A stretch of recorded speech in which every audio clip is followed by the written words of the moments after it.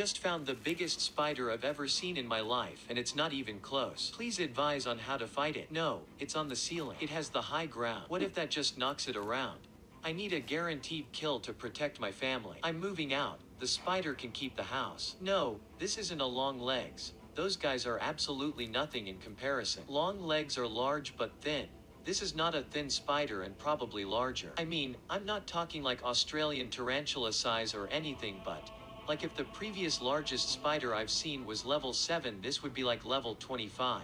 I need a weapon with a long reach, but I can't find the fly swatters. I'm going searching for a weapon. If the spider is gone when I return, I'm moving out. It's 3 a.m.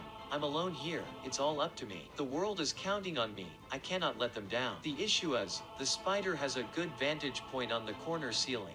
A weapon too large will be deflected. Unable to find a weapon, relocated spider, which is fortunately very visible from the far door. Relocated as in found it again, not moved it. Weapon found. I gotta prepare myself mentally for this fight. I must not fear. Fear is the mind killer. The little death that brings total obliteration. I will face my fear.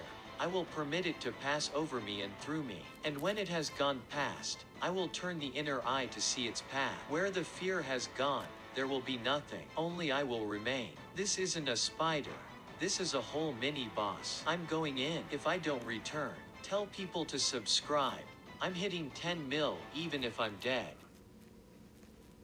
The battle is won. I think I hit the spider 20 times, for good measure. I found a fly swatter. What would a water bottle do?